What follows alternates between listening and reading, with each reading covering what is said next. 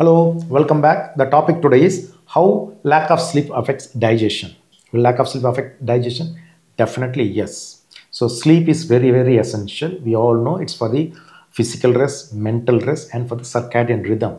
The circadian rhythm means, see, at particular time, this hormone like thyroid, insulin, all these hormones has to be secreted. This time the blood pressure should come down, heart rate should go up. It's like a cycle. This circadian rhythm is disrupted with the lack of sleep. So when the circadian rhythm is disturbed, definitely naturally it's affect the whole health, especially the digestion part. Number one. Number two, a lack of sleep is a stress.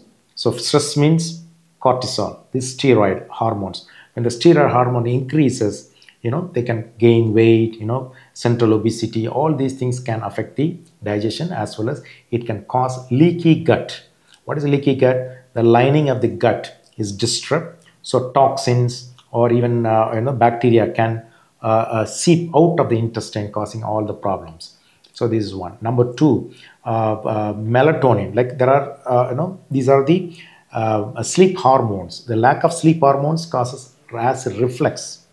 And people under stress, they choose their food. Suppose somebody is under stress, they don't have a sleep. So what they do is the late night they go for high sugar, processed food, kind of, high sugar food or fatty meal, so that the sugar level rises, they go to get sleep. So they get been habituated. But this high sugar and fatty meal definitely before going to sleep affects your digestion.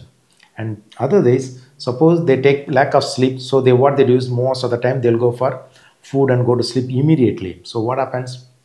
The acid reflux, the food can come up, not only food, the acid also comes up to the upper aerodigestive tract, causing heartburn, sometimes sensitive tooth, caries tooth, bad breath. All these things can happen because of this lack of sleep. So lack of sleep can definitely affect your digestion and also indirectly your health.